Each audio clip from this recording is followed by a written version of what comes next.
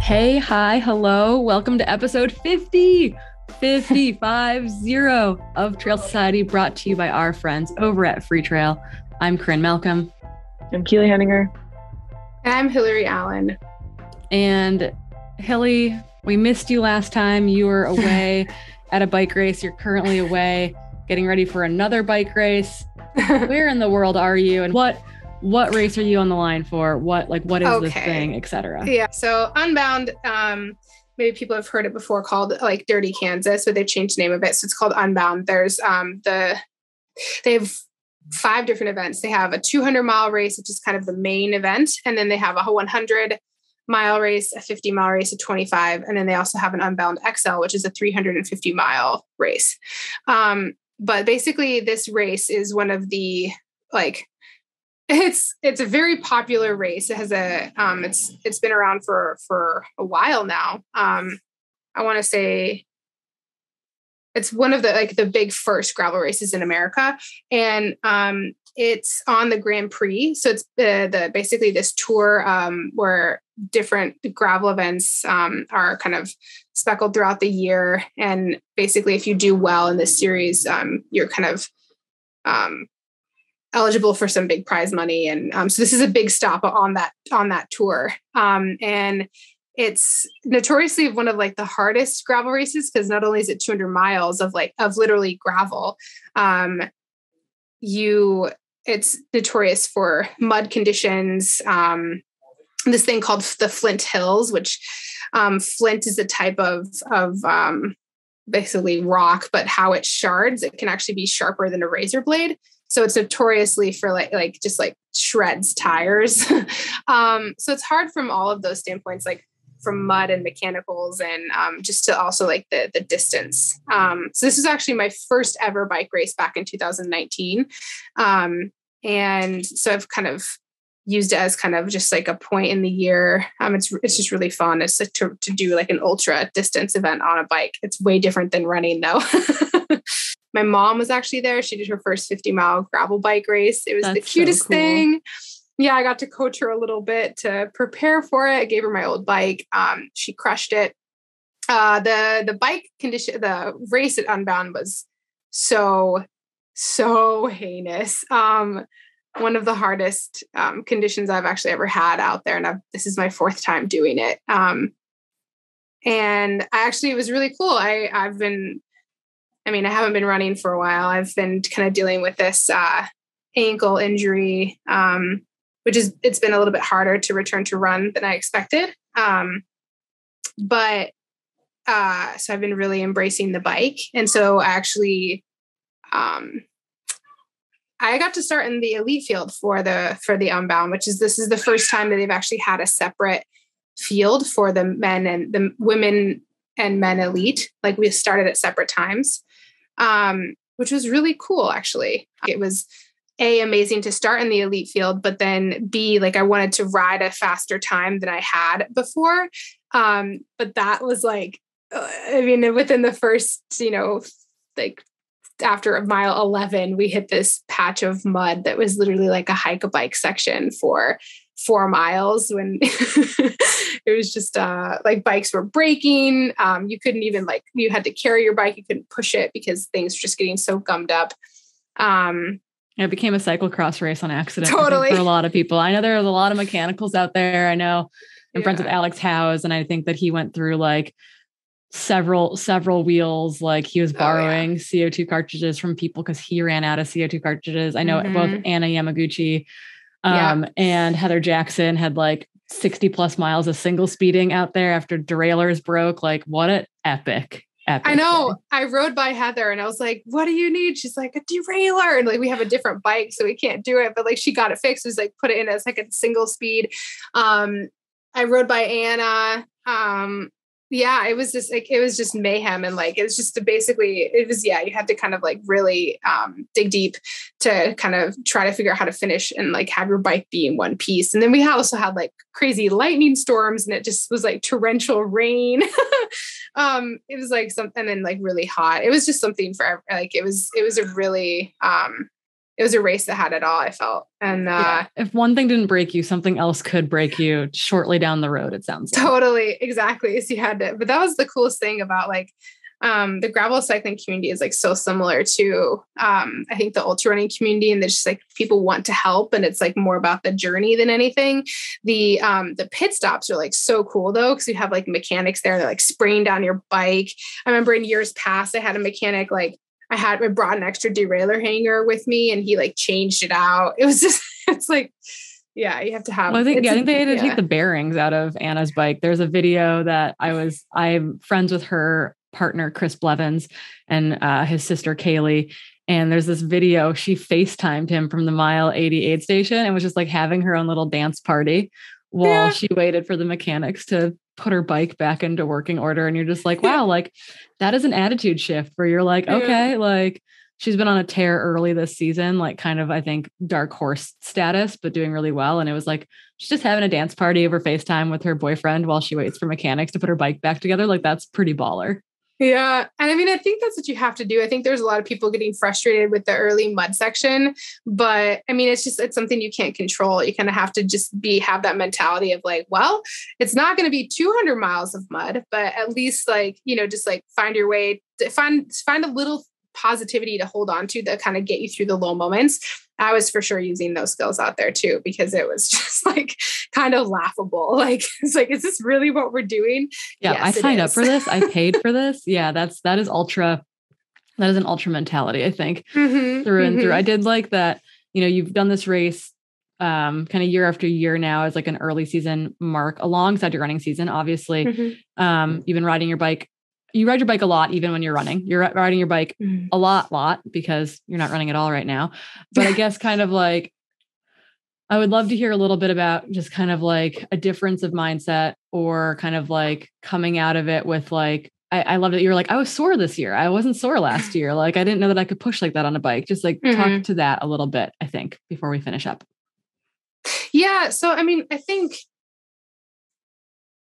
cycling is very different than running, especially when you're racing it, like is a lot more surgy. And like you're going really hard and then you kind of settle. And then there's more strategy with like, drafting and riding in groups and all of this stuff. So that aside, like, I don't think I've really been doing that for the past 4 years, like when I've been riding a bike. So now that I've been spending more time on a bike, I've been getting involved in group rides and like doing like very specific bike workouts. So that's something I've been working on more. It feels a little bit different. It's kind of cool to work on something that's just totally different as opposed to like running where you just, you lock into a pace and you're kind of like there, right? There's some surges along the way, but it's more steady.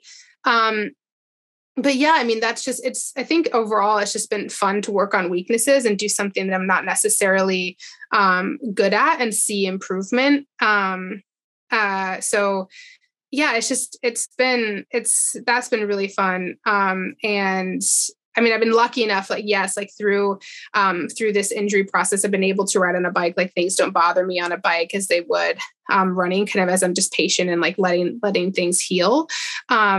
But you can really like push and hurt in a different way on a bike. Like I said, I was sore this year and it was because I was trying to like ride hard for like the whole time. Whereas before I was just trying to like ride to finish it, which I think is a different mentality. So yeah, and like doing things I think that like scare you or intimidate you or you don't think that you can do it. It's definitely worthwhile. And it's been a fun process to kind of see, like how that can translate now when I get back into running, what that'll look like. And that's also what I'm over here doing is like an ultra distance bike event. So instead of just riding 200 miles in one day, I'm trying to ride 200 miles for like 8 days in a row. Yeah. So what event, where are you presently? Which Airbnb are you calling us from? And what event kicks off here shortly for you?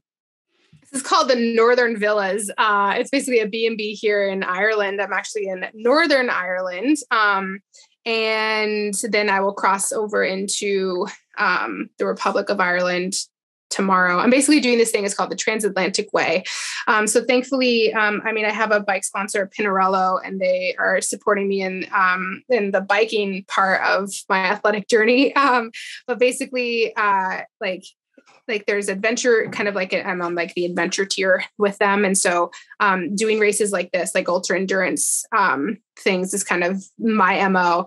And so basically it is a route. You can do it anytime, but because this is like a race, there's going to be people doing it. It's a self-supported race. It's 1,500 miles and it's basically following the western coast of Ireland, all the way from Derry. Derry is where I am, Derry, all the way down to Cork. And basically riding all the inlets and like the coastal things. It's a lot of hills. I think there's over 150,000 feet of climbing in this 1,500 miles, shorter hills. But it's kind of in the ultra spirit of, you pace yourself, you can't have any support. You're supporting yourself along the way and then see where you end up. There's 10 days to do it. 7-Eleven. There's no crew for each day? No, there's no crew. So it's my responsibility. I have it on my bike. So basically I have my bike that's like packed up. I have like extra, it's very minimal, the stuff that I'm bringing, but like all the stuff that I need for the day's ride is on my bike or on myself. And then I have to just either I have a filter and then some water bottles. And it's just kind of like that. So it's like basically it would be in the equivalent of the running world, like a self-supported FKT. Yeah. Cool. Yeah. I feel like that is a thing within the, it's like this is more of a thing within the endurance bike space than it is within the ultra running space, because they have these like events in which everyone is starting at the same time or heading out at the same time, but they're completely like self-sufficient, akin to Continental Divide or like the tour of the Continental Divide. You can ride that route or run that route whenever you want, but there's an event every year that is self-supported on it. So it's a race, but at the same time, it's got that FKT mentality to it. It'd be like if there were 100 of us that did the Arizona Trail all at the same time, but had to be self-sufficient.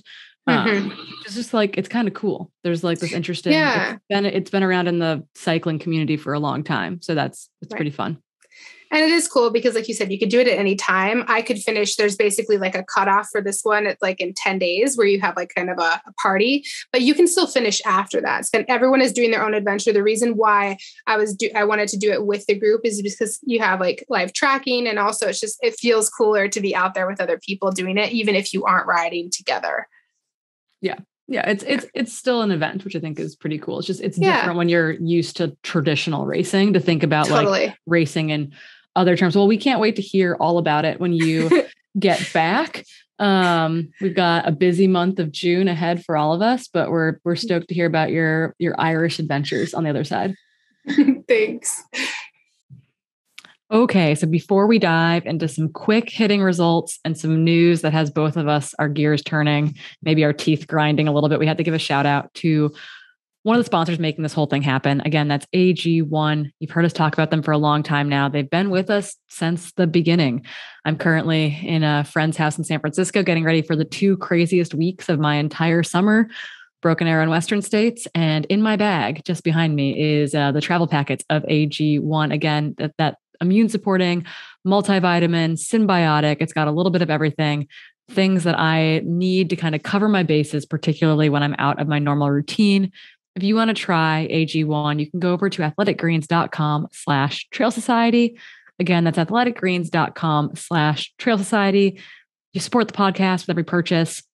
And with your first purchase, you can get a free 1-year supply of immune supporting vitamin D and 5 free travel packs. Personally, travel packs, big deal in my world when I'm not necessarily carting around like a 30 serving bag with me. Yeah, the travel packs are clutch. I'm actually out though. I just ran out. So it was actually a crazy one today. And I'm like, no. Gasp. I know I saw your big nutrition haul. It looks pretty good. We'll talk more about your nutrition haul here in a little bit, but let's dive into some results real quick. There's a lot of racing, fast and furious. This is going to come out actually after Broken Arrow, but pre-Western States. So we don't have Broken Arrow stuff to talk about. Sorry, guys. Exciting race weekend that just happened up at Palisades Tahoe in all the snow. It's kind of crazy.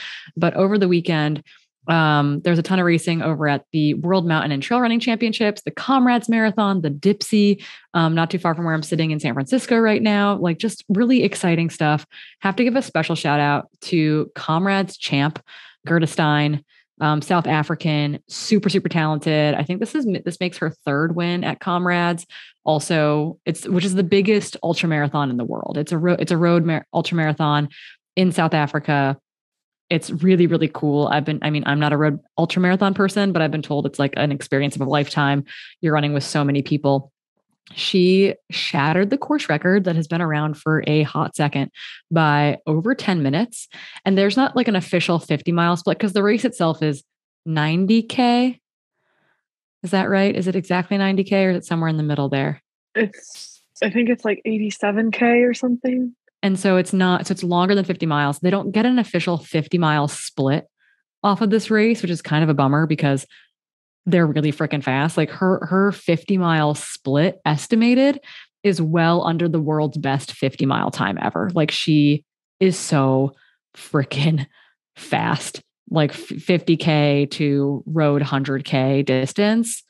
Absolutely insane. So just want to give a huge shout out to Gerda Stein with that performance. Just really, really freaking cool. Oh yeah. And it's 89K. Sorry. So it is almost 90K. Yeah, almost 90K. Slightly under. But she also set the course record this year at the Two Oceans Marathon. Yeah. Which she also has done that in the previous years. She's done well at Comrades, but this year she broke that course record too. So she's kind of on a tear. Yeah, she's phenomenally talented, and it's kind of excited to see what I think she's made the Olympic team for South Africa in the marathon. Very, very fast road marathoner as well. So I don't think a surprise. I think she was probably one of the favorites to win the women's race there, and just had to give a 5 hours 44 minutes for 89 kilometers of running. So fast. I don't want to do the math on that. That's too fast for me. So we're just gonna give her a big shout out and move forward. But yeah, super, super cool performance. I can't wait to see some like Camille Herron has won it before. We've had a number of Americans, including Sarah Bard and Devin Yanko, do really well there, placing well within the top 10, running really strong. And I'd love to see some more Americans go over and try their hand at that race in particular, both on the men's side and women's side, because I think the men in particular have like underperformed from the US there. And I think they could do really well. Like I'd love to see Jim do it. I think Sage has gone over a number of times, but I'd love to see some more people like throw their name in the hat there. Yeah. And treat it like a more important race too. Yeah. I just think we don't get many US runners to prioritize it as a major race either. Yeah. So, but I think it's like literally one of the biggest, it is the biggest ultra marathon in the world. It'd be really cool to see some more so cool American talent there. Moving across the globe to Austria, to Innsbruck, the longest name of any race ever, the World Mountain and Trail Running Championships took place over the course of last week. If you want to check out photos from the event and some recaps, we did daily recaps of all the races there over at freetrail.com. I did all the writing and Ryan Thrower did all the photos and video for us, and they're absolutely amazing. So great. Imagery. So if you're not on social media in particular, go over to the freetrail.com website and check out the whole last week of racing. We'll also have a piece that will have just come out, I think, the release of this, from Sarah Keyes, who is on the women's long trail team. She wrote this really beautiful piece about her experience there. The photos that are in it made me cry. Like Ryan Thrower got these photos of her being high-fived by all of her short trail teammates in the middle of the race, and Sarah referred to them as her literal life force during it. So it's really, really cool. So we want to give a shout out to some of the highlight performances in my mind of the race week. Again, there's 4 races that took place. There was a vertical kilometer. There was a short trail race, which was about a trail marathon, but with like 10,000 or 11,000 feet of climbing. There was an 87K race with like 21,000 feet of climbing. And then there was the classic mountain race, which is an up down race. And it was 2 loops. And I think that was about 15K in total length. And it had some tarmac on the roads in town, plus some really steep up and down on the trail. So 4 really cool races. And there was also a team component throughout there, scored like cross country for the VK and for the classic mountain race, and scored on a cumulative time of the top 3 finishers for the short trail and long trail, which is an interest like that to me is very interesting, because it's different. That it's interesting that there's 2 completely different scoring formats. And then after this race, this World Championships moves to an every other year format, It was supposed to be every other year starting after Thailand, but Thailand was delayed. So these world championships were like 8 months apart as opposed to 2 years apart. So we're at the wait now until 2025 for the next World Mountain and Trail Running Championships that will take place in Spain in the Pyrenees. Cool. So mark your calendar for September 2025. Should be very exciting. But personal highlights for me anyway.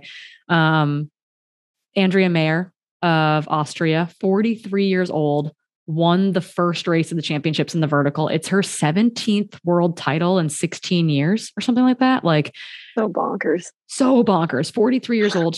I think she got bronze in the same event at Thailand.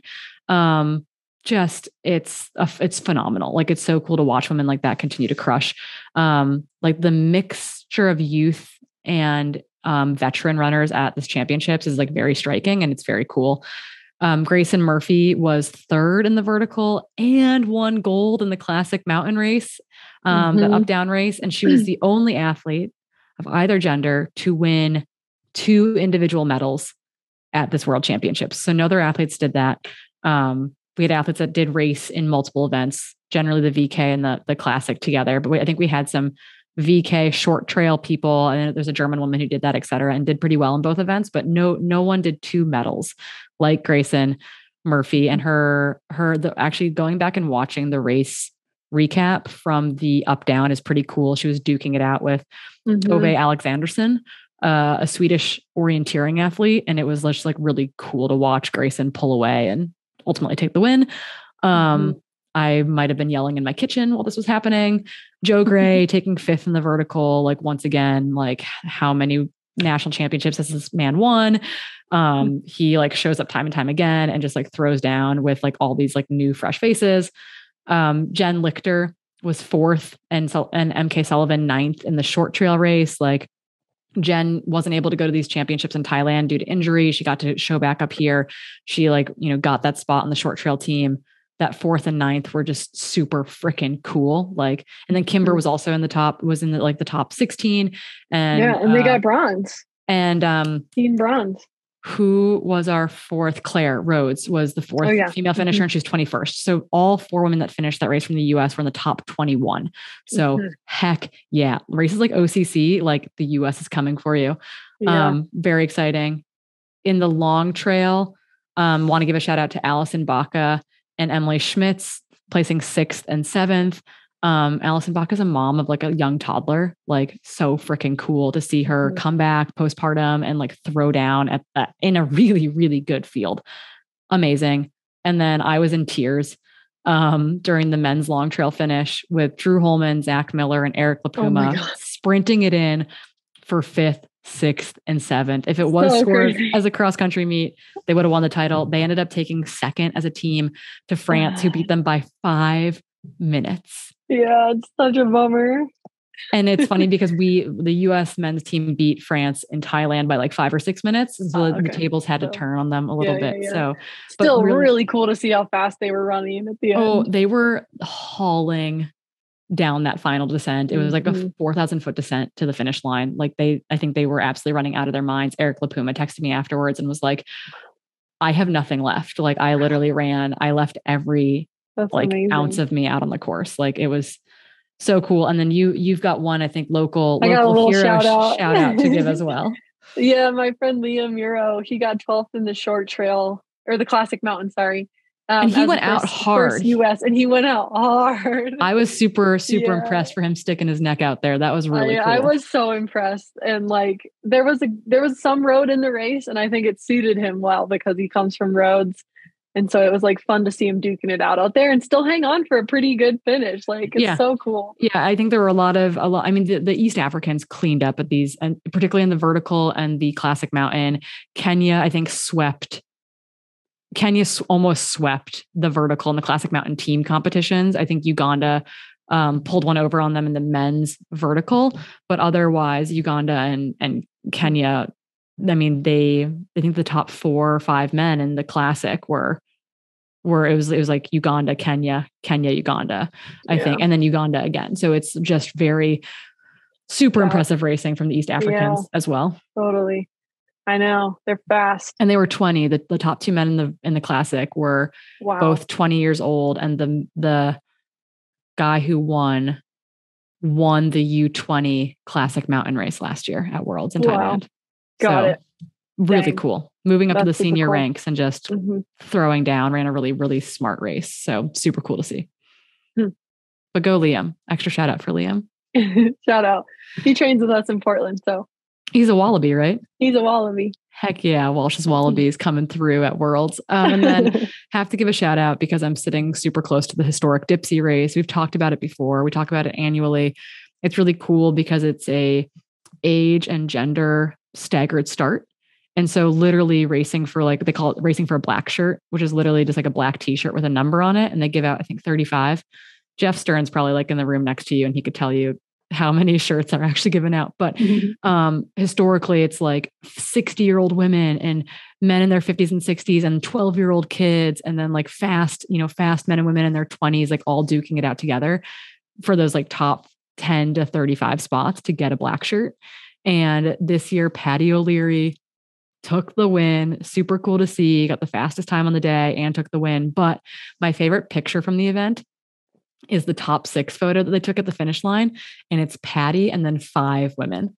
Oh, very cool. Including like Diana Fitzpatrick, who's like on she always crushes the She always crushes. And she's like, and she'll run this and then run Western. She's not running Western States this year, but she's like she is the president of the board for Western States. And she I think she was 3rd or 4th. So cool. At Dipsy. Just like, I love the format of that race. But I think too, the winning times or just the times that like Patty has to run or like Jeff ran, they blow my mind because they are like jockeying around people the you whole have to pass time, 700 like, on people. these crazy technical trails. Like the times they're throwing down blow my mind because I'm like, I don't know how you can run that fast having to dodge that many people. Yeah, I've spent some time on the Dipsy Trail and it's really bonkers how fast they have to run from downtown Mill Valley to Stinson Beach. Yeah. It's insane. Crazy. Yeah, so fast. Congratulations, Patty, on your win. Cool. Yeah. Really happy to see the top 6 be 5 women though. Okay, let's move on to news. You pulled something to our attention that has been forwarded to us by a number of people, and we've been tagged in things, I think, over the last couple of weeks about it. But it's about a post that went pretty viral from a triathlete that really shouldn't have been, didn't need to go viral. Did not deserve the time of day. No. Yeah. So tell us about it. It was a post by Emma Pallant. She's a world duathlon champ out of Europe. And she was running in the European Open. So the European Open for triathlon. And she's in this beautiful, like pink singlet. And cool race kit. It's such a cool, I love it. I want one. Bring that to Western States. But she's running in it. And in the photo, you can see like some small area of the singlet got stained by period blood.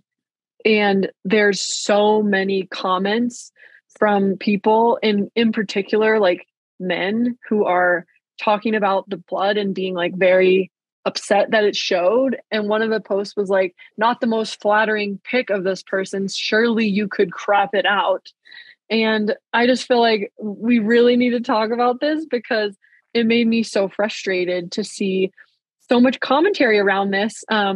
Especially from men. And then it also made me excited because the response by the athlete for this was really noble. And also she got like supported by Women's Running and by the Female Athlete Project. And a lot of people were backing her being like, this is absolutely absurd. Like you don't get to make fun of this person or demand better when this person is like one of the top athletes in her field and just happened to have period blood, like stain a small part of her singlet. Like, come on.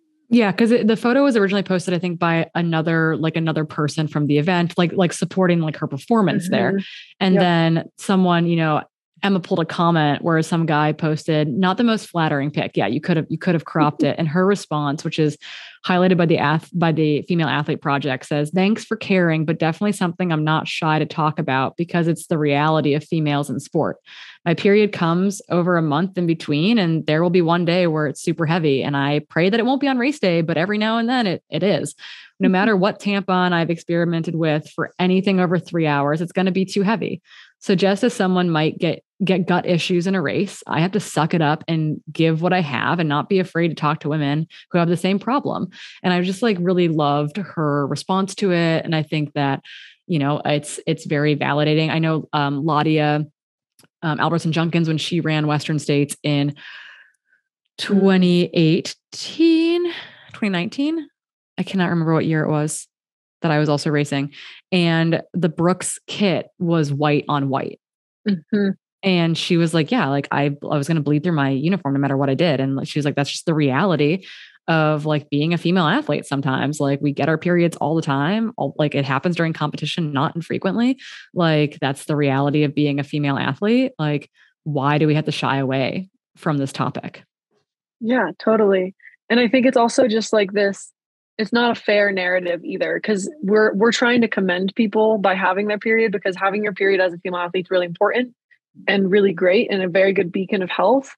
And yet like when we have it, that it happens to like happen on race day, we're going to get ridiculed for it. Like that's not fair. That's not like allowed, because it's something we need to have. And so if it accidentally leaks out during race day, that is not our fault. And it's one of those things where it's like, we're normalizing the conversation around menstruation. It's really, really important to do that. It's been highlighted well by a number of athletes and by podcasts like this. And I think one of the things that's interesting is that it's like so many people are like, okay, cool, you can normalize talking about it, but we don't want to see it. We don't want to deal with the messy reality of your life and being female or being a female in sport or whatever it is, or a person who gets their period, right, in sport. And I think that it's just like, it's very frustrating where it's like, okay, we can support you for this, but we're not going to support like the reality of your existence and the reality of your life. And to me, that's just like, yep. I don't know, it brings shame and humility and it makes the topic taboo again and all that kind of stuff. It's like this vicious cycle of not actual support for what people who experience a menstrual cycle go through. Sorry. we got dogs. Stop. We got dogs losing it on Keely's end. Oh my gosh. Yeah. But what you were just saying reminded me of a conversation I had with someone from ACSM who's based out of South Africa. And they were talking about how there's been a lot of initiatives finally around increasing the knowledge for these young girls around menstruation, but that there's been no backing for supplies or areas for women to deal with the situation, right? Like, It's kind of like your point, like we're talking about it, but we're not actually like thinking about it holistically and thinking about the repercussions of it and like trying to put things in place to make it not so messy for people, right? Yeah, like we tax those products in a lot of places. It's like there's high taxes on menstrual products, which is kind of, it's not kind of BS, it's total BS.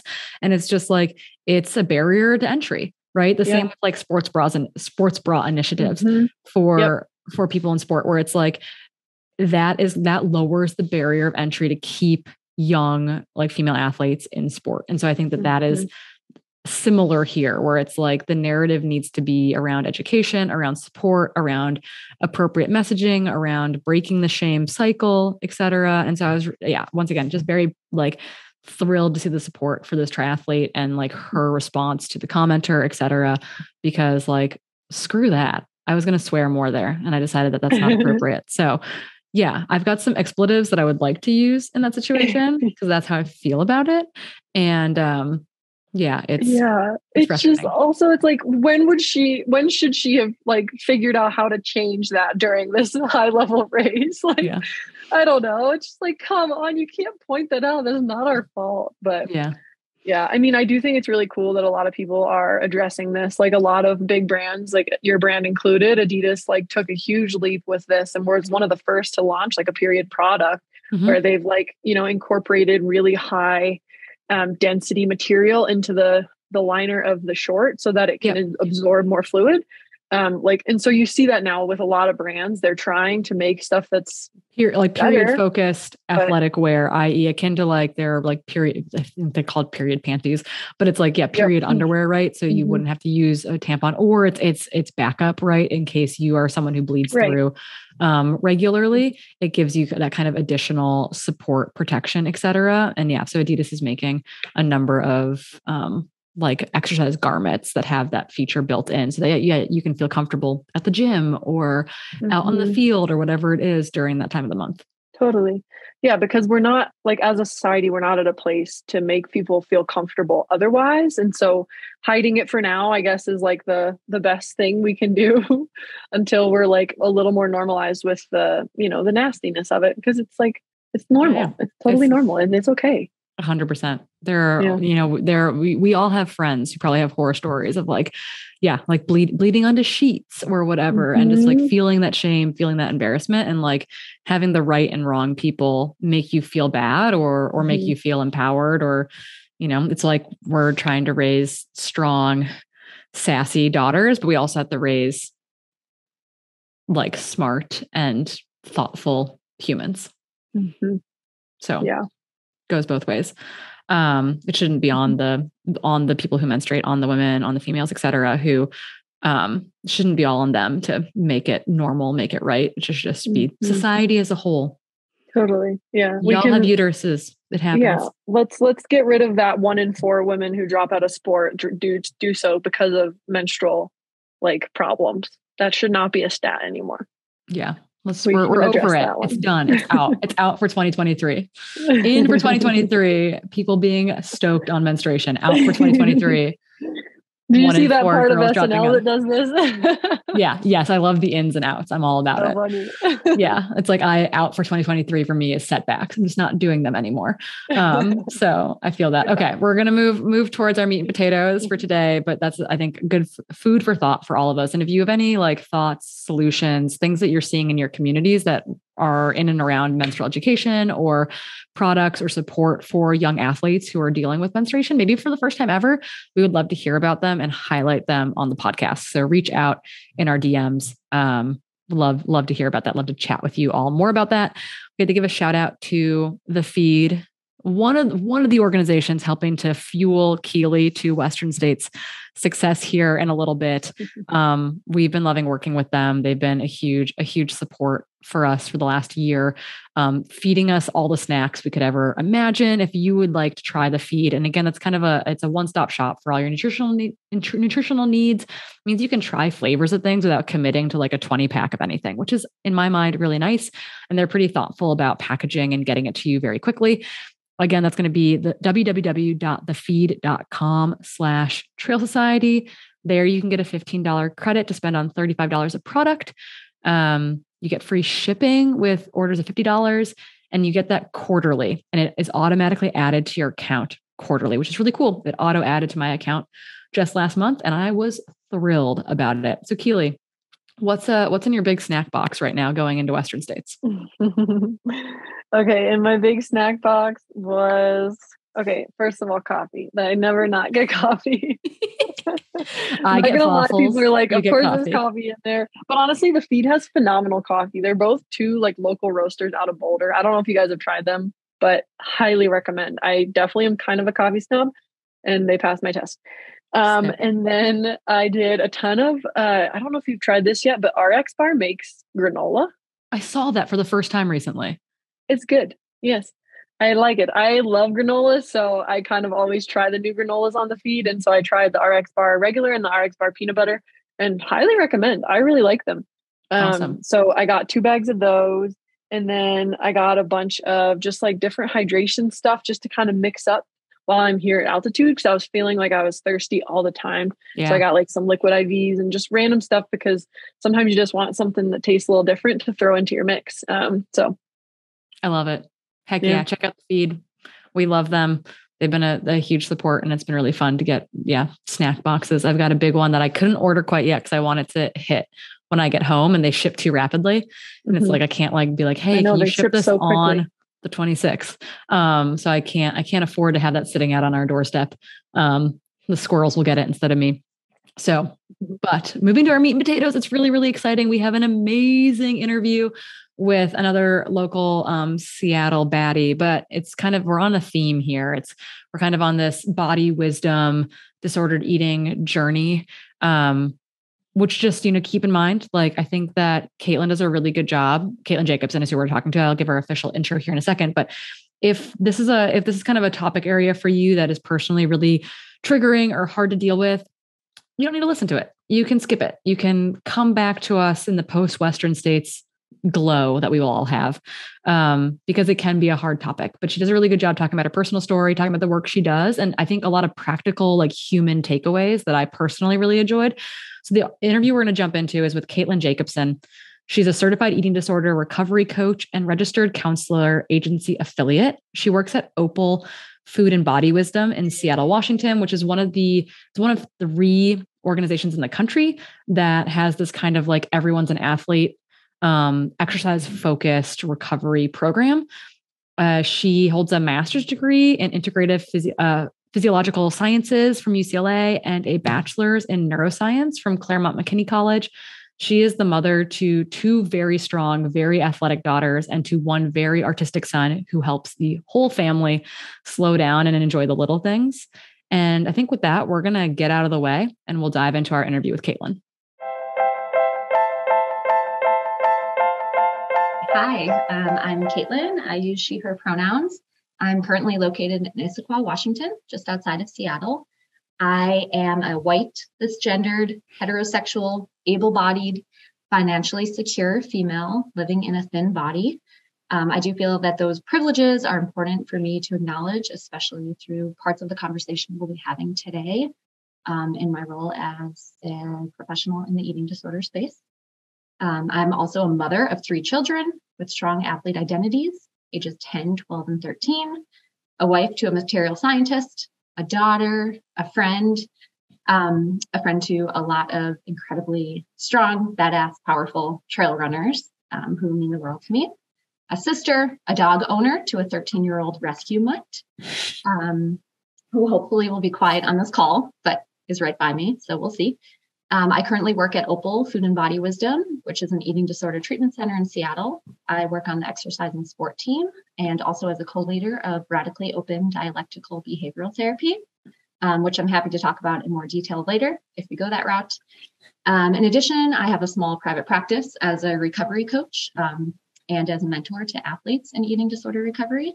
I am originally from the south side of Chicago, so have Midwest roots. I grew up in an underprivileged family, raised by a mother with a high school degree and a disabled father. I am passionate about the intersection of privilege, systems of oppression, and fat phobia in the development of eating disorders, as well as the effect of trauma on mental health. And I am a strong advocate for gender-informed and health at every size approach in the eating disorder community. And lastly, I love trail and mountain and running and racing.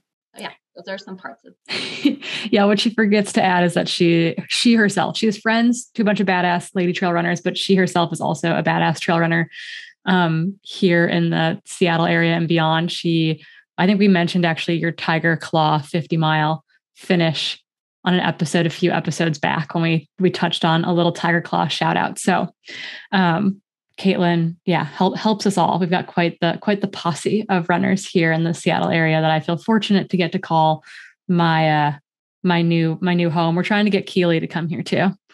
UW Medical School, Keely, come join us. But for now, she'll stay in Portland. You touched on a lot of things in your introduction that have definitely been monumental in shaping your life and kind of where you're at this point.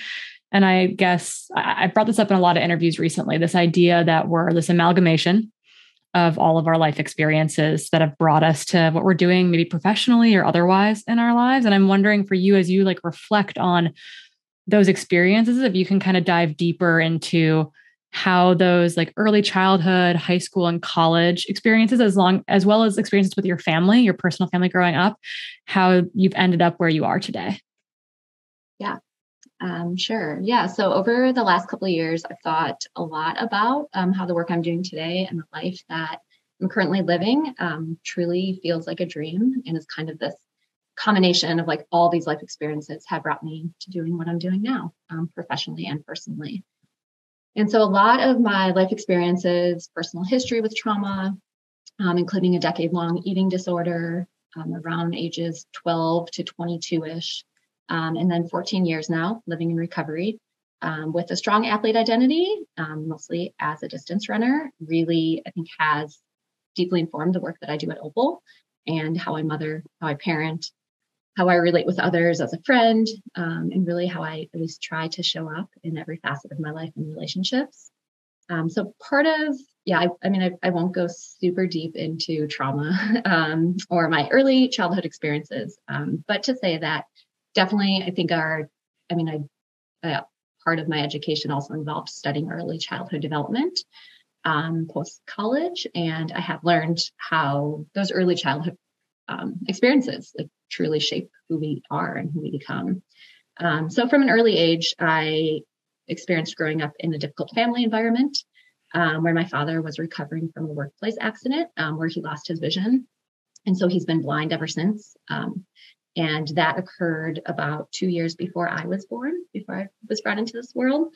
So I grew up really independent, learning that it was not safe to have needs or that my needs were not able to be met. I'm a middle child of 4. My mom was suffering from postpartum depression, which went untreated, and was also really raising my older sister and myself, who were born just 19 months apart, as my dad was learning to live in this world as a blind person, learning to read, write, and Braille, and went back to school for social work ultimately when I was a baby. And so, family histories are really complicated, but definitely shape us. And with all that said, my parents are also the hardest workers I've ever seen. They truly didn't have the privilege to slow down or to rest. And I think a lot of the traits I inherited and that were modeled to me have been, just huge parts of my story. And a lot of my own work has been in learning how to rest, learning how to slow down. They worked multiple jobs to get food on the table. And even then we grew up with a lot of food scarcity, but also with so much love. And when I think of like my first 5 years of life, I always felt as if we had everything and more. And as a young child, I never sensed a feeling of lack. I think that's because I never, ever heard them complain about anything. And I think about that. I try to think about that in my own parenting, just when life gets hard and during COVID and during so many just hard experiences, that we've all had, is like, how can I, show up in these ways for my kids and model the struggle, model vulnerability, but also model like so much gratitude. So all to say, I think my parents they parented us in a really beautiful way, but also was messy and real. And some of my deepest values are directly from the way I was raised, including my work ethic, deep sense of gratitude, empathy.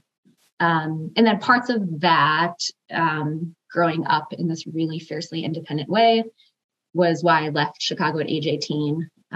My parents never had the opportunity to go to college. And so once we were more financially secure as a family, they really prioritized education. And I saw that as my way out. I started running around age 12 and immediately had some success. Also, that was when my body was changing, going through puberty. And there's a lot of, so many factors at play, but a lot of uncertainty and scare and like fear of how body changes would affect my running. So I ended up going out west to run cross country and track for Division III Claremont McKenna College, which is their teams are together, CMS with Claremont Mud Scripps. And looking back, I now know that I was already deep in the throes of an eating disorder, and the team culture there absolutely fed it to the extreme. I do think an important thing to note about eating disorders, both in my case and in general, is that they're an incredibly powerful coping tool. And so even though a lot of my story has to do with how my ED intersected with running, truly it had so much more to do with just a sense of survival and safety. And control, right? Yeah, control, getting needs met. It was this way for me to be seen. And that's a big part of my story, and so many others, is like this external validation, being cared for in a really indirect way, because I wasn't able, I think growing up, not able to have the needs met. It was this way for me to get my needs met in an indirect, harmful way. But So yeah, eating disorders, it's important to say, are not about the food. They're really complex mental health disorders that so often develop as a way to help individuals survive and thrive in really tough circumstances, until eventually they don't and negatively impact every area of life. So academically, at Claremont, I studied neuroscience and got a BA in neuroscience, and then my master's from UCLA, where I focused on addiction and impulse control. And studying neuroscience was definitely a way for me to intellectualize my own life experiences and eating disorder. And I was not yet ready at that time in my life, nor had the support to actually get help. So yeah, I think that was my way to like kind of study myself and try to figure it out. And then later ended up doing my own recovery journey. And yeah, all of those pieces brought me to the work I do at Opal now. Yeah, it's so interesting thinking through all these pieces that are so like clearly connected. Like I think when you zoom, like when you're like in the thick of it, those connections might not seem so obvious, but then when you zoom out, you're like, oh yeah, this is clearly a pathway. I know that we were on a run recently and you talked about how, you'd been on, you struggled, I think, a lot through college with bone stress injuries, and we're spending kind of large chunks of your year on crutches every year. And so I'm wondering, talking a little bit, we've talked a lot about college programs and the culture that surrounds a lot of college programs and teams. And I'm just wondering, ending up running in college, studying neuroscience, what was that experience like in that team environment that either fed forward or fed into kind of what was going on with yourself personally at that point? Yeah. That's a great question. It was, and I think something too that I've realized in the more and more interactions I have with clients, and friends who have run in college, is that my story is just so common.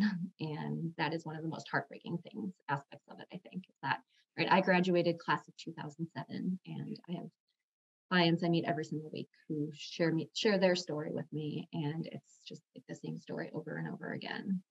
But yeah, a lot of my experience, even the summer going into the college program, was that we were tracking mileage and would receive these weekly updates in the mail back then, through like snail mail, about it was just a list of names and list of mileage run each week and accumulated miles. And it was just this direct comparison. And for me, being like, I just totally ran away with all of that. And so I entered my freshman year and won this backpack that said the most summer miles ever run, and was very proud of myself. And was praised for this and rewarded. And there was a lot of, also in these weekly packets, there was a lot of tips, often from like Runner's World back then, on like really like diet tips and ways to lean down. And it was just so, just unfortunately, like I said, just ran away with it. And like my over-controlled personality totally latched onto that, as I think so many of us distance runners like have these traits of perfectionism, people pleasing, rigidity. I entered as like running the most miles ever run in the summer, and then spent the next 3 years on and off crutches. The things that make us like amazing athletes and amazing ultra endurance athletes now, all three of us, also, I think, are our predilections towards control. And when you think about disordered eating or eating disorders as a control or coping mechanism, it's like, I feel like the trait robustness of those two things overlapping is really, really high. Yes, totally. Yeah. I think that, so much of my own personal work and the work I do with clients is about talking. Well, first understanding like what this eating disorder or what these traits are doing for us. And I think first honoring that, right, and seeing it as this way of, and I think that honoring is important to move us out of shame, and to see that like, okay, this way I related specifically in that example was absolutely a way for me to be seen to be accepted, to gain belonging, like to gain this love and sense of community that is so important to all of us as humans. And yeah, I was doing it in a really harmful way. But yeah, I think the more like we can first come at it from a place of understanding, and then a lot of self-compassion work, and then moving away from like, okay, how can we use these traits not as a liability, but maybe as an asset? And how can we also relate to ourselves in like softer and gentler ways? And I think that is where mentorship is, and like coaching is so important. And I've had the fortune to have some really great coaches over the last couple of years as an adult runner, who have helped me move away from those harmful ways of relating to movement. And it's hard. Like as I had, at least 20 years of experience on this planet, like being told this is the way you train, this is the way that you relate with your body, push through all these harmful messaging, like more is better. It's taken a lot, and takes like continual daily practices and continual coaching to move away from that.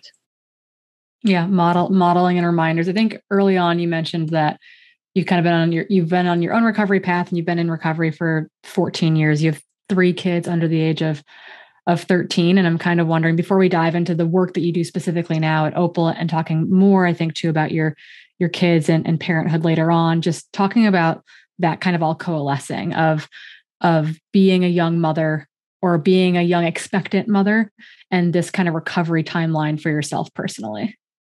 Yeah. That was a really, really hard time in life. And I think it's something that is probably why I'm so drawn to working with mothers. And anytime we have mothers who are clients at Opal, like I just feel this like tenderness towards them and towards working with them. Because I think that being a parent and like a primary parent, I will use that term, is just so hard and such an impossible task some days in this world. And so I think that, when I found out that, I got married very young, and that has a lot to do with part of my upbringing being my parents are very rigid Catholics. And so I was still kind of in that framework, got married when I was, I think 21 or 22, can't remember, but so young. And then, found myself pregnant very soon after. And so when I found out I was having a baby girl, was definitely when I got really serious about my recovery and knew like, okay, this is not, I think I had enough awareness that it was not something I wanted to bring into my child's life. And I remember being like, that was the thing I was most afraid of. And back at that time, I almost thought like, oh, this is inevitable. I'm just going to have this daughter, and she's going to struggle with her own body image, with disordered eating. And I think such a cool thing that I have experienced is that like, it doesn't have to be that way. And actually it hasn't been at all.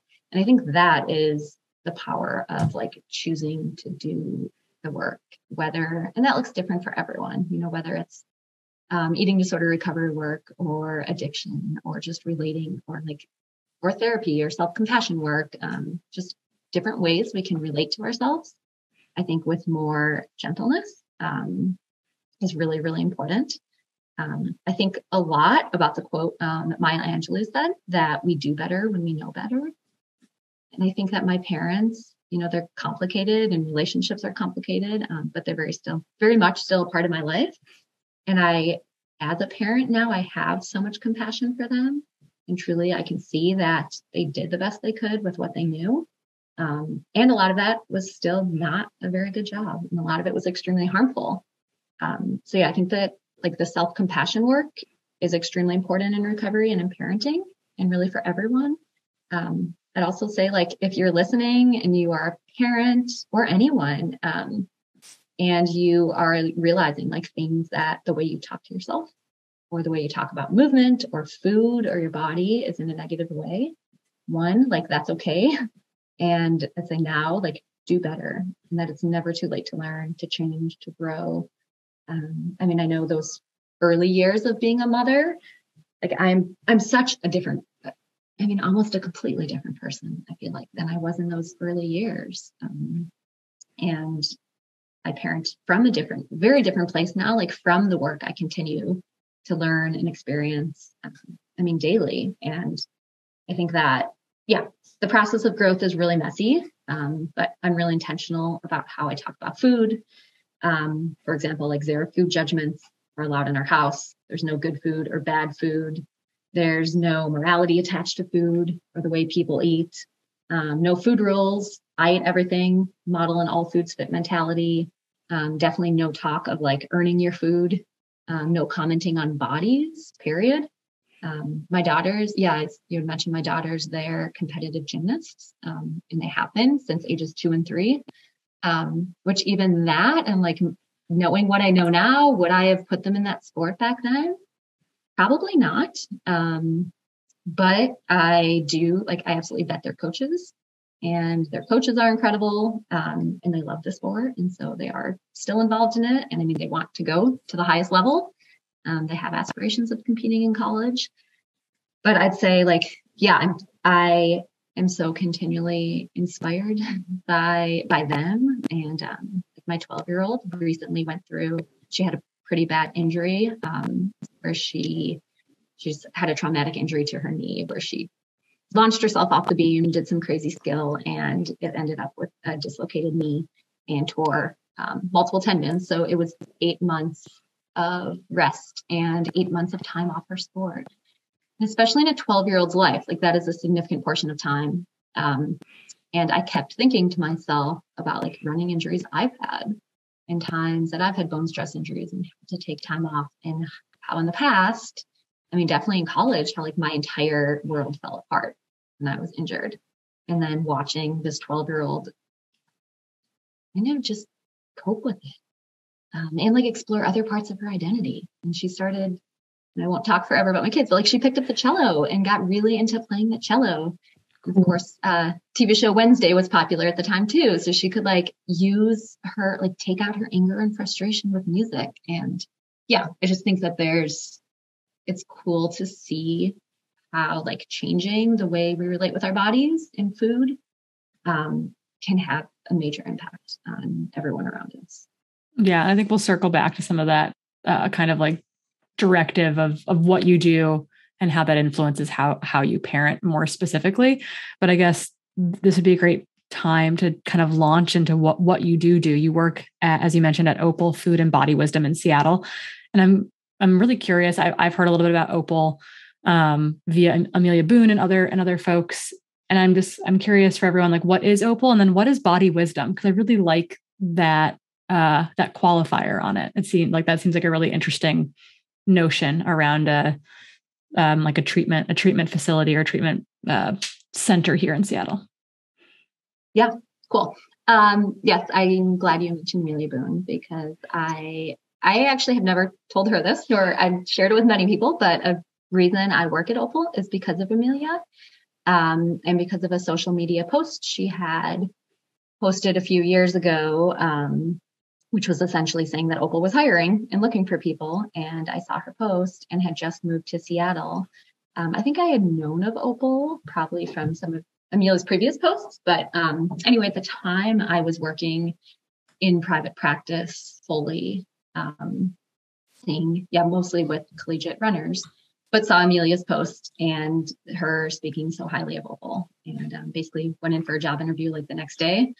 And then I think I didn't even tell my husband, and then took the job and was like, okay, I'm starting on Monday.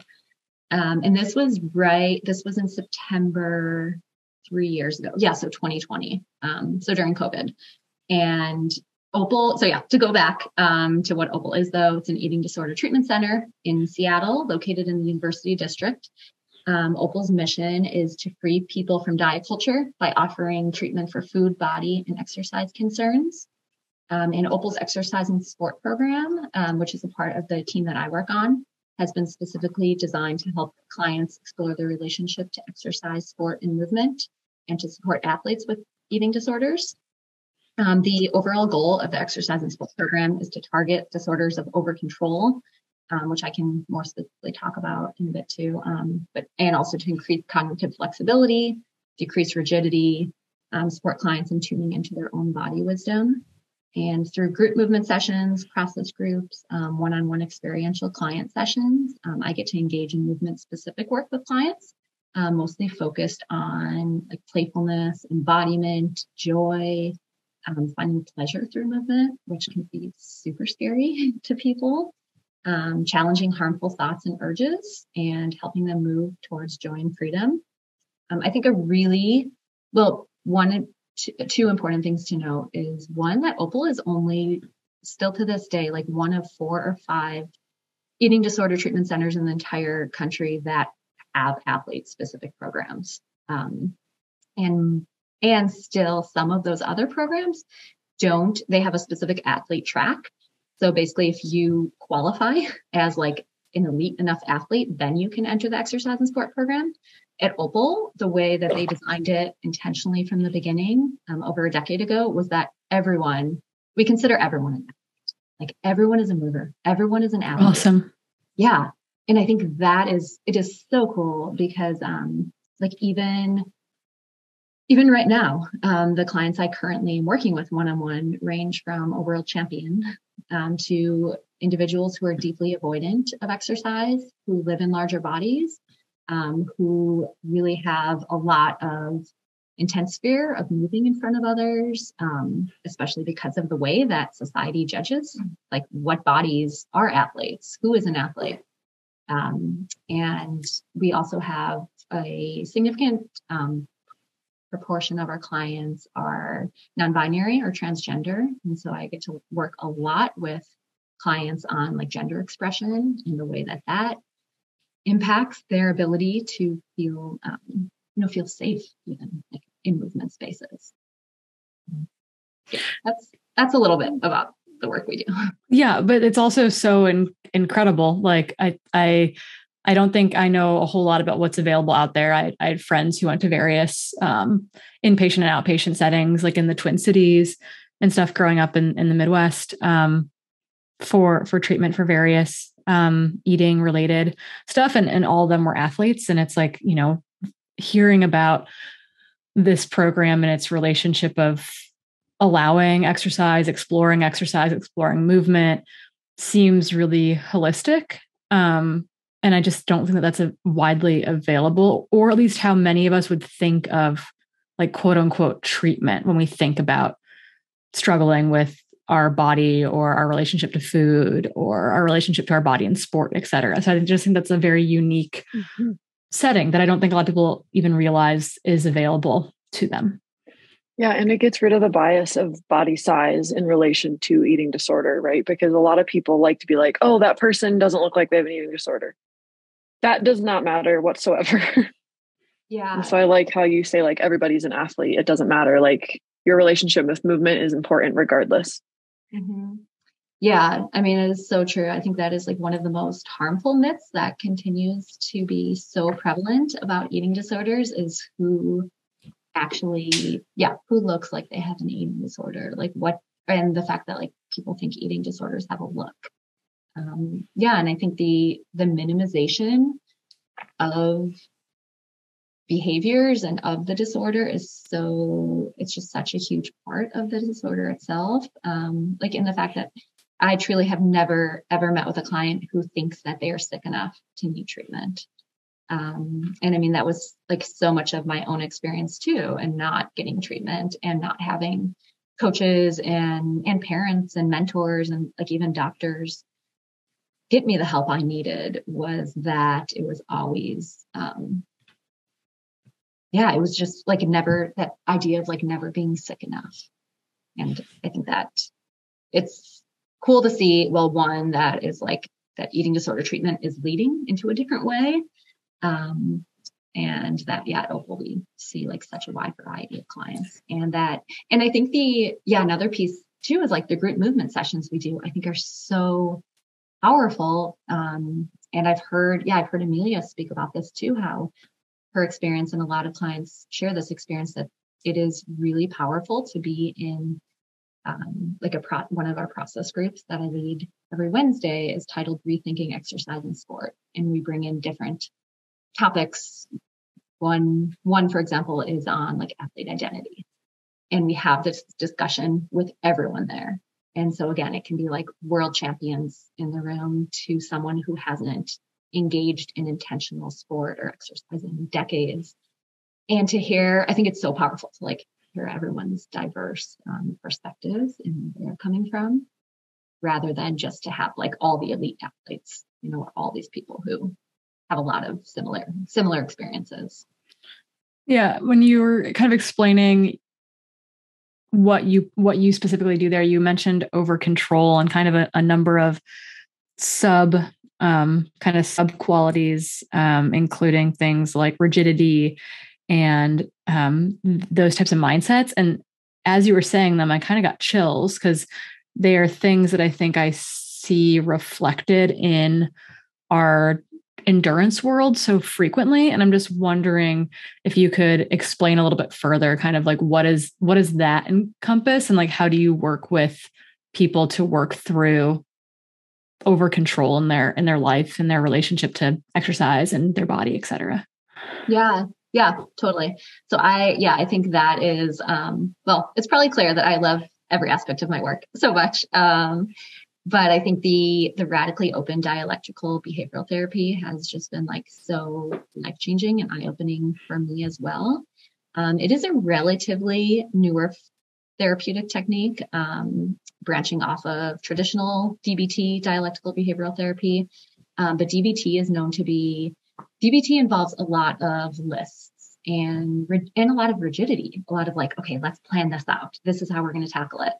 And essentially it has found to not be the most effective therapeutic modality for disorders of over control, including a lot of eating disorders, because people who are over controlled already are way too rigid, take life way too seriously. Like we don't need more rules and lists. RODBT, speak a little bit about it first, and then within over control is an evidence-based transdiagnostic technique. So meaning that it can be applied to many different diagnoses. It was developed by Dr. Thomas Lynch to treat disorders of over control. So over control is considered to be a personality style that actually underlies diagnoses, and the treatment target for them is loneliness. So those who are over control, which frankly, as you said, includes a significant, proportion of distance runners and ultra runners, probably most. They're often characterized by inhibited emotional expression. We are the detail-oriented, perfectionists, highly organized, hardworking, disciplined, rigid, compliant, submissive, often inflexible in thinking and behavior. But RODBT essentially posits that loneliness is a core underlying cause of various eating disorders, and also some other disorders that RODBT treats too is treatment-resistant depression, anxiety, and autism spectrum disorders. So it's this like really cool evidence-based kind of skills technique that we use. So my work with clients and also the work I continue to practice with myself focuses a lot on values. So an example can be like asking yourself, does this decision align with my values? Self-inquiry is another big piece of it, which self-inquiry is a really cool practice. And really it's about getting honest with ourselves and asking, as we term them, asshole questions. So those really hard questions that get us close to our edge, or that help us ask, what might this discomfort be teaching me or telling me? So it's all about so much of like the self-inquiry practice within treating disorders of over control is about turning towards discomfort and asking what you might learn from it, rather than like calming, distracting, numbing, or dismissing it. I'll just provide an example of like a simple way for anyone who's listening who might want to practice self-inquiry is to just pull out a journal. You can do a self-inquiry journal practice. It's supposed to be limited to 5 minutes a day. As my co-leader and one of the Opal founders, Lexi, always says, she's like, we want to visit the cemetery, but not build a house in it. So it's 5 minutes a day to get into this deep practice. And you basically want to reflect on an experience that maybe brought up some discomfort for you recently. And then you can ask yourself, like, basically, what can I learn from this experience? And spend about 5 minutes. And as you write, you might land on a few questions that take you deeper into discovering your personal unknown. And I think that like learning to live in this way by practicing values-based decision-making, self-inquiry, as I had said, like really has changed my life profoundly over the past couple of years. And it informs, like I was thinking about how it really informs everything, but something, it can seem small, but also running is a big part of our lives. So like it even informs the races I choose to do, or the distances or the people and communities that I choose to spend time with. I think that the older I get and like as a busy mother, time is definitely my most precious asset. And so a specific example is like how I'm using this process to build race calendars that fit into my family and my own schedules. I think that this is maybe taking it on a tangent, but like I hear so many runners, especially and I have like definitely fallen prey to this process in the past of getting so carried away by like what races other people are doing or what races are the most important. And I say that in quotes. And it's really hard to like center back in and go back. And that can like, even I'm thinking of the body wisdom practice. It can be like, hand on heart, closing your eyes, trying to notice like what sensations come up when I think about doing this one race versus doing this other race. And it's so, it can be a hard practice to do, but also like so simple. I think the more you practice it, you can come back and be like, okay, what aligns with my values? Like, where is this bringing me? And which values does it connect with? Where does it fit in my life? It's a practice that I think really helps me to make decisions, and then trying to help clients for sure, and my children too, just like guide them through similar processes and in decision making. I think it's so interesting because I think that while I can see how in a therapeutic setting that is like a extremely powerful practice, but I'm just sitting here like reflecting on my like day to day as an athlete or as a coach even, and recognizing where those things have a lot of added value in my own life or in my athletes' lives, i.e. I have asked athletes to like, what are their values type of thing when we're setting up kind of like working on some of these mental skills for, taking on a big race this summer, for example, and like having to kind of dive into like, well, what does that mean by values? And I'm like, well, like what, like if, this time goal or this place goal is not on the table, like what, like having something rooted in your values allows you to like continue on in hardship. And again, we're going to bring up Amelia Boone again, and we're going to have her on the podcast. Actually, she'll come out, I think a couple episodes after you, but she's like, I avoid exercise that I don't find joy doing. And that like, to me is, so that value has been identified. Joy is an important value for her. And so if the thing does not bring her joy, like she's not going to do it. And so I just think like trying to figure out what those values are in and around your own racing, in and around your own career, in and around your own family goes beyond this like therapeutic setting in a way that I think is so incredibly valuable. That's not really a question. That's just like a long poetic statement that is dawning on me right now.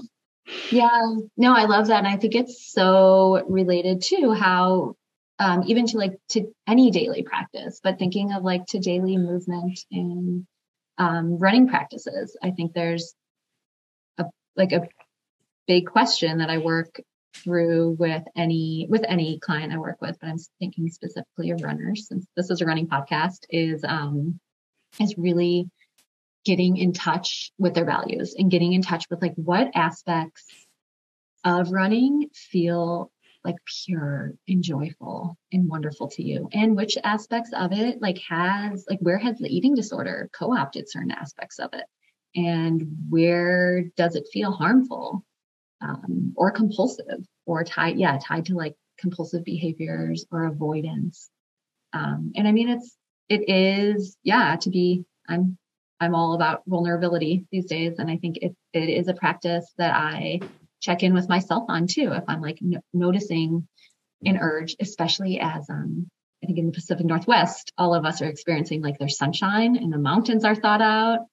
And I was just noting in my training log, my coach is David Roche currently, and I was noting it to him yesterday that like I'm having increased urges to go run more. And in the past, I would have just like gone with that thought that like, it's beautiful out, I'm going to go run all the doubles or all the miles, and just like totally throw my training plan out the window. And I think though, I've learned the hard way enough times that like running myself into the ground is not effective and leads to injury and leads to overtraining. But I think without that ability to like slow down and question, the motivation, the intention, like, why are we doing this? Same with races, same with the daily training process. Like, I think it's really important to listen to your body, listen to what you want. If I wake up and I'm just like really, really not feeling it that day for a run, I know that is not typical for me. And so that is a place where I like absolutely will not go for a run and will decide to rest or do something else. But yeah, I think for most of us distance runners, like being so over controlled, right? We don't need people to tell us to do more or to push harder or to like ignore our body sensations. I think it's much of the opposite. Yeah. I had an athlete the other day say like, I'm not in the mood to run. I don't feel like I should. And I'm like, that's fine. Like, you are very driven. You always run. And so if you don't want to, or you're feeling like you shouldn't, then please do not. And like, I'm glad that people are starting to check in with themselves, because running through things that you feel like inherently you shouldn't do is like obviously very detrimental. So yeah, I relate. So cool. Yeah. And I think, and I think like coaches, like you as a coach, Keely and Corinne, and being able to be those coaches who like celebrate that and encourage their athletes to not just push through or like ignore how they're feeling. Yeah, we're seeing that right now. I mean, we deal with smoke here at some point every summer or fall in the East Coast right now. It does not happen very often out there. They have been inundated by horrible air quality. And I'm seeing from a lot of athletes who are really struggling with not necessarily like exercise addiction, because I think that is, we're learning more and more about that. And that's probably tied into over control, but it's this, like, they can't not run, right? Like, it's they know they shouldn't run because the AQI is like 200, but they can't cut themselves some slack or recognize that like, it's not worth it type of thing. And I'm just wondering, that is not necessarily in the eating disorder space, but there's obviously clear overlaps of this, like this control, this compulsion, this need to go do something. And I'm wondering how we can help athletes relate to that, of this, what is the inherent value? How can I remove myself from the situation where I feel this stress or pressure or need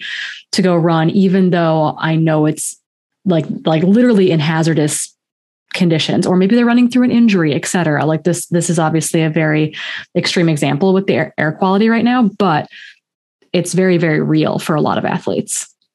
Yeah. I think that is, it is so real. And it's something that like we all experience to different degrees. And I think that it is something for athletes to get really curious about. It can be even like kind of doing that self-inquiry process of noticing that like, okay, it's smoky outside, or I have a niggle, I have this pain, but I'm having this intense urge to go run anyway. And then I think it's right. It's hard. It's simple, and yet it's so hard, but to like pause and get curious about it, of like, what is actually underlying this urge and this thought that I need to go engage in movement right now. And I think like it does take me back to the notion I was talking about at the beginning with eating disorders being a coping tool. And I would say compulsive exercise too is an incredibly powerful coping tool.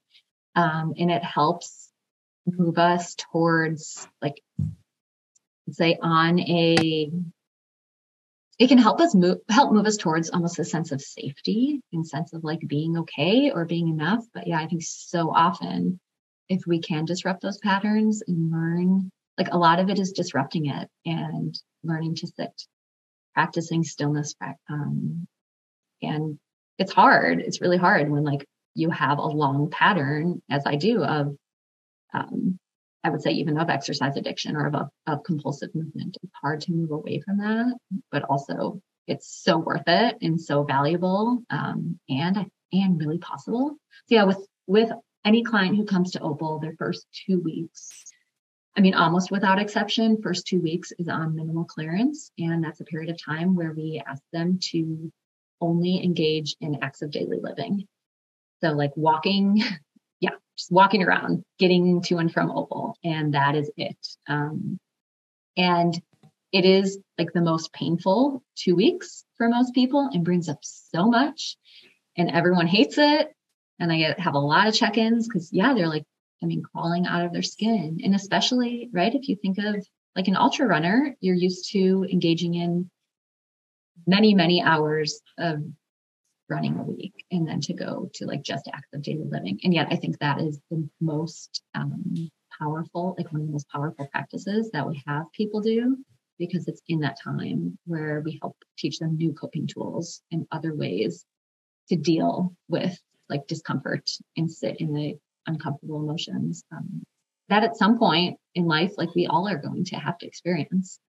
And it's like, I often think, I'm like, are you going to run away from your problems for the rest of your life? Or are you going to learn to like truly just sit and kind of like sit in that shit? Yeah. And I think that's so important. And I tell athletes during times where it's like environmental impact of why they can't exercise or exercise to the degree they would like to, right? It's like, okay, you can run on the treadmill, or you can go for a very short run outside, or you can ride the trainer. It's this idea of like, I'm like, like I'd rather you sit in this right now and feel it and figure it out and journal it out and like ask yourself why over like, the kind of like, why do I feel this way? I feel this way because of, okay, like why do I have that sensation or that feeling, et cetera, and kind of like start to pick at it a little bit, because I think it's way easier to do it in those moments where it's a week here or a couple days there versus, a bone stress injury where suddenly like you don't get to exercise for 6 weeks or 8 weeks or 12 weeks as you mend bone. That is a really hard place to go, completely exercise free in a mentally sustainable way. And so I do think, it's an opportunity to sit in that discomfort and know that it's only temporary, and know that you're going to be running in clean air, come Saturday type of thing. Mm-hmm. Yeah. And I think that if, again, it's like different degree for everyone. And so I think asking them to sit in that is so awesome and so powerful. And I'd say like, if someone is trying to sit through that and truly feels like they can't, then that is definitely another place to get curious about and be like, okay, maybe this is where I bring in that, like where I bring in the help of a therapist, need further support. Right. Because I think, for a lot of times when clients come to us, they're like, but I truly don't have. And I know like that's where I was, even as a young mother, I think about that. Well, like if my 3 kids were just like losing their shit and yelling at each other and fighting, I knew I could put them in their running stroller and just like get out of there. And I think it was an escape. Like looking back at it, I'm like, that was a way for me to not sit in the discomfort of all these uncomfortable feelings and emotions. And these old stories of like how I wasn't good enough, or maybe like I wasn't a good enough mother. And it truly was, it took injuries, it took bone stress injuries usually of like not being able to do that, to then learning other coping tools, which some can be like journaling, reading, writing, reach out to a friend, therapy, knitting, like therapy and knitting, and a good friend and a good book. I think that we'd love to touch again before we let you go today about parenting and your kids, particularly your 2 daughters in gymnastics. You talked a lot about your personal experience and the work you do at Opal and this continual growing and, knowing what you know now versus knowing what you knew even just, 3 years ago type of thing. I'm wondering, no sport is immune to negative influence. And I'm wondering, you said that you vet the coaches for gymnastics, et cetera. Like, how have you navigated athletics with all three of your kids as they explore their athleticism and their independence and everything that comes along with, putting kids into sports and onto teams? Yeah. I think it's definitely been kind of just like most things in parenting, of like learning as you go, most things in life. And one of the things we say in our RODPT is F around and find out. And that is how I think a great way to learn, especially for over-controlled people who are maybe like afraid of taking risks and trying new things, is like, what would it be like to try this thing and find out? And so, I think that it's interesting watching each of my children, who are so different, but their own like relationships with sport develop. As I mentioned, like my two daughters do gymnastics really competitively, and we vet the coaches. It's a huge part of it. Really, and I think so much of it comes from like starting at home, of like making that home environment a safe, positive place where kind of that like soft landing place where they're always going to feel loved and feel like unconditionally seen and supported. I think I really try to do that in our own house. I'd said those specifics, how we relate to food and don't talk about bodies. But I think on like team environments and for coaches too, that's a place to just not have any space for that. And to take it really seriously, to celebrate as like a community of eaters, is often how I think of it. And I think the way it's like being really intentional about the way you live and who you spend your time with and what communities you're a part of. And like, I know my running groups and my social communities, like it is so important for me that we are all a community of eaters, and that we listen to our bodies and respect our bodies, because I know it's so easy to get like swept away by negative influences when we're not doing that. But I think some other things too in our home is like celebrating and nourishing and honoring our bodies, listening to sensations, tuning into needs, full acceptance, which is really hard, but full acceptance of rest and slowing down. And like my neighbor calls it couch time, which I love, because my son will come home and be like, I just need some couch time today. In my family of origin, I never felt like it was safe to sit down on the couch midday. And actually even thinking of that, like brings up this like sensation of anxiety, because it wasn't safe. Like there was always something to be cleaned or something to be doing. And so I really, like, it's one of my biggest struggles, but I do really try every day to practice just sitting and doing nothing, to enjoy the practice of not doing, even engaging in activities, like purely for pleasure. So I think that's really important. It's like modeling that for friends and for kids. My son, who I didn't mention much, but like he has been cool to parent him too, because naturally he has a much lower appetite for movement than anyone else in our family.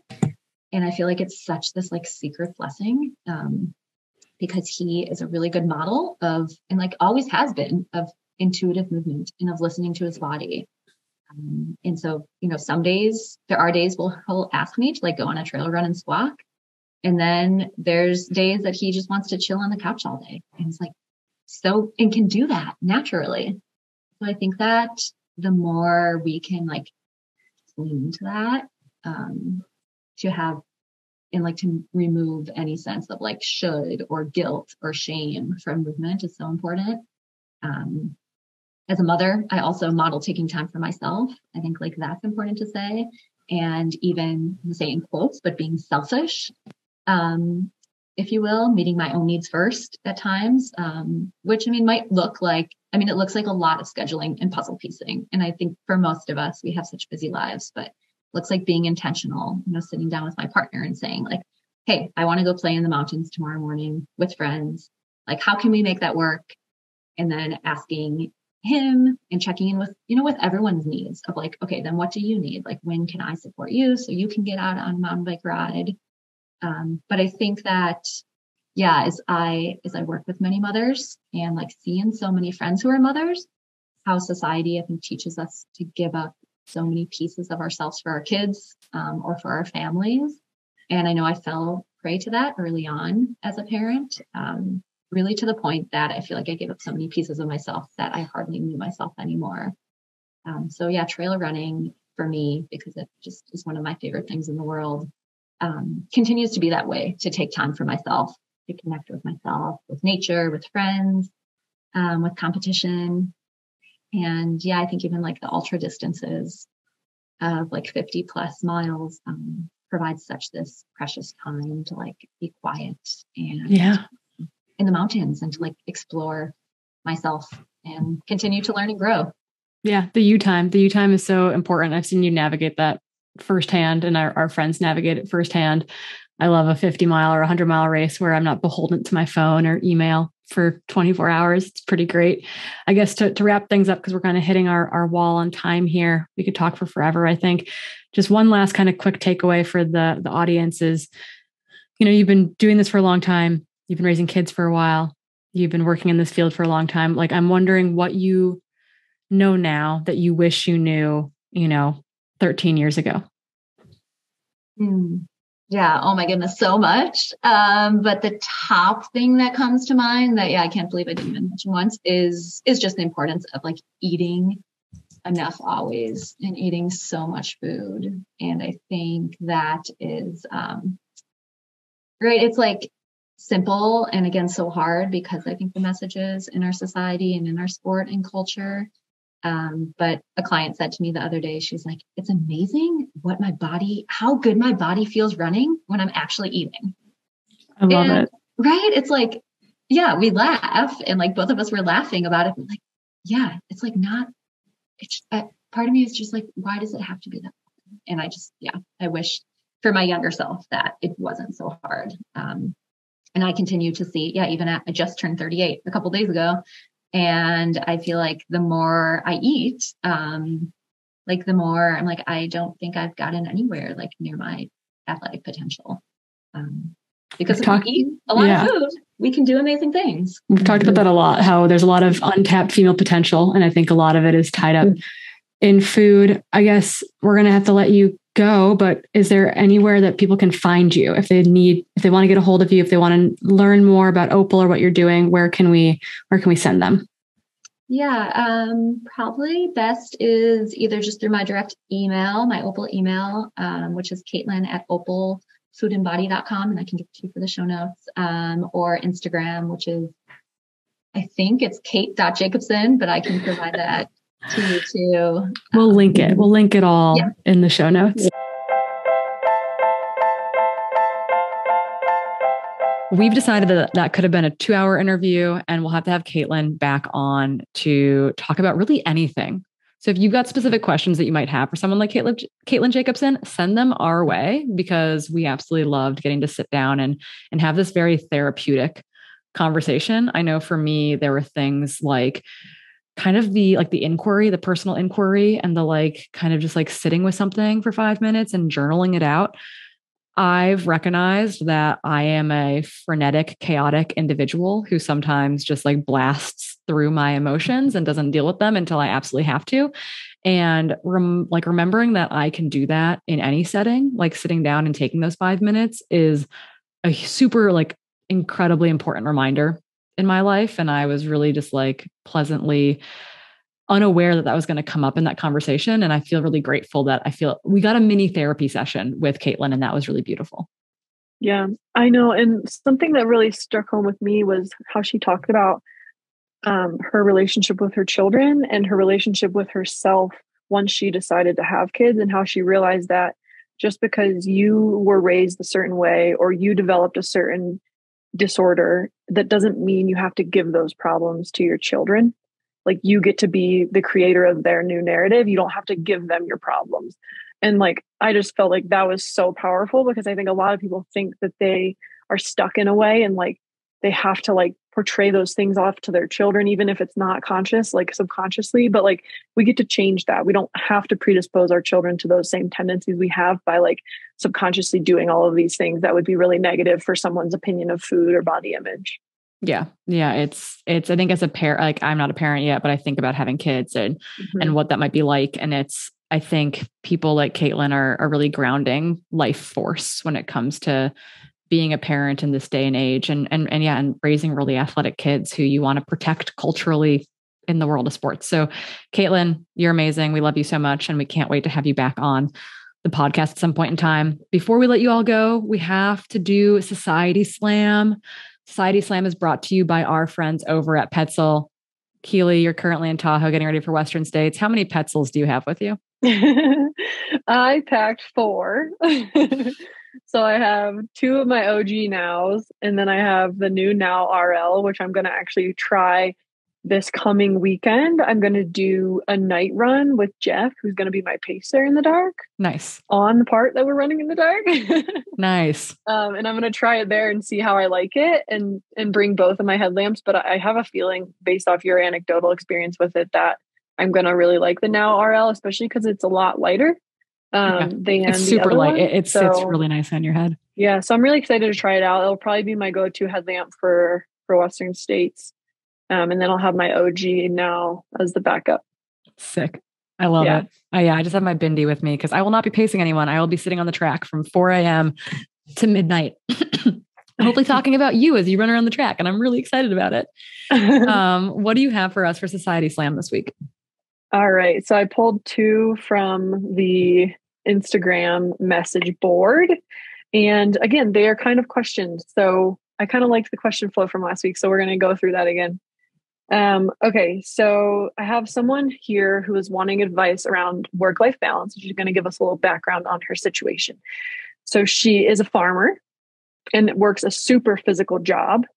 And she's wondering about how to go into training for big races while also having really big work months, and how you can like have a balance between having to work in the field all day, as a farmer, doing a lot of really heavy tasks, and then also having to do runs and then potentially even do workouts like after work. Like, how do you balance those 2 things from like a personal perspective? And then even from a coaching perspective, like how would you address that, Corinne? Yeah, it's super tricky. And I think with athletes like that have a super demanding time of year, part of that is reflecting on what they want to race. And is it best to maybe target races that don't mean that they have to do their heaviest training of the year during their highest work stress volume?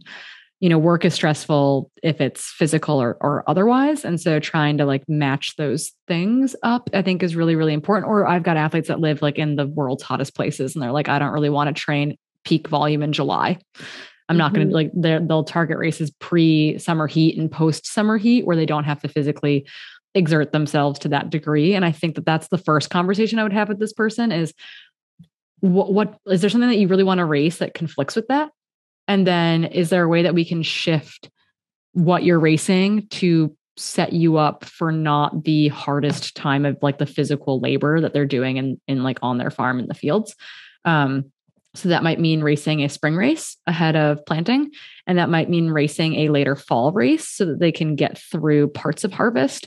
I know depending on what kind of farm they have, that will shift around a whole lot, but trying to figure out like where's the most mentally taxing, physically taxing part of their year and trying to shape their training in a way that fits that. If that's not an option, say they really want to do something that's smack in the middle of all this. Yeah. Say they're doing a race that coincides with some of their heinously busy months.